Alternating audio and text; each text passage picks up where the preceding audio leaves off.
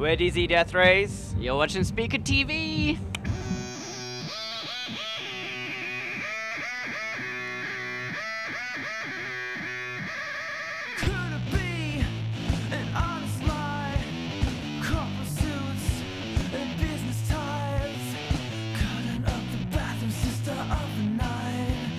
We've just been touring for like the last year?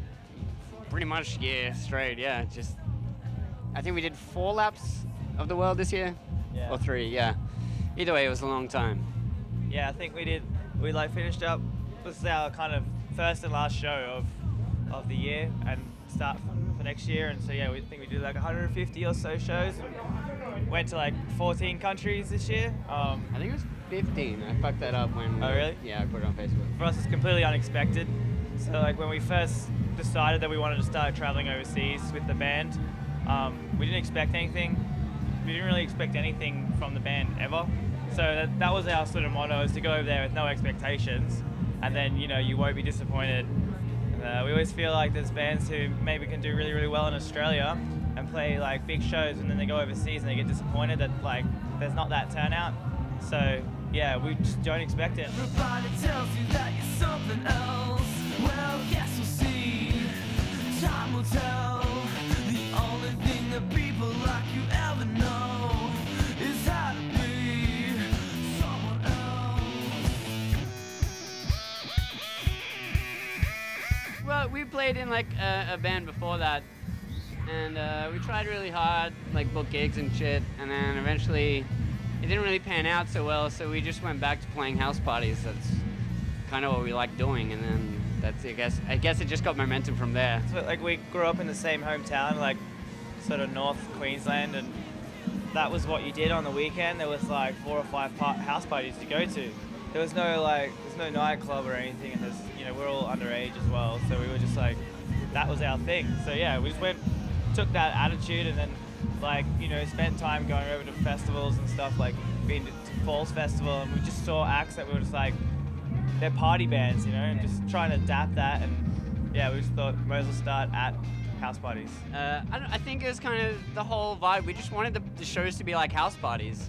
So when we started playing venues, we would make people get rowdy and do dumb shit on stage. It's a lot of fun when that happens. When you start to play like big stages and shit, and you realize that everything's gonna be, you kind of know what's gonna happen. You're just gonna go out and play a couple of songs.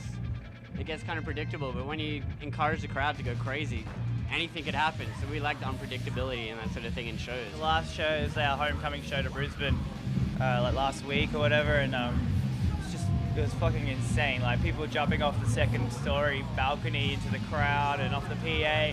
There's like a queue of people lining up to get on the top of the PA to launch off into the crowd. It's kind of scared for other people in the crowd, but at the same time, it looked amazing. And it was like great energy.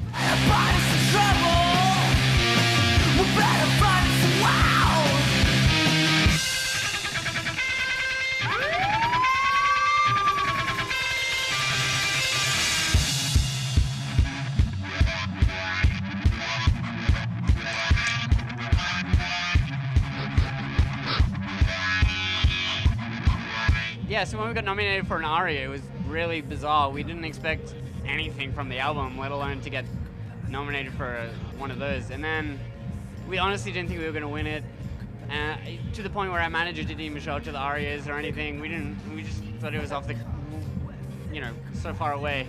Yeah, plus and we then, were overseas. we were overseas, and then first I heard of it, I had like a couple missed calls waking up in Bochum or something in Germany, and then yeah, it was just really unexpected. It was quite funny. You know what killed us? Like, Johan was there to accept if we did win, but he didn't get the chance.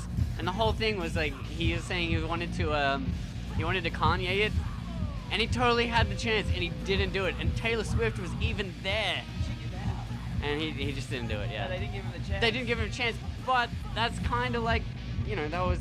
He should have done it. He should have just done it. That would have been perfect if they didn't give him the chance and he went up and he Kanye'd it. But next year, Johan.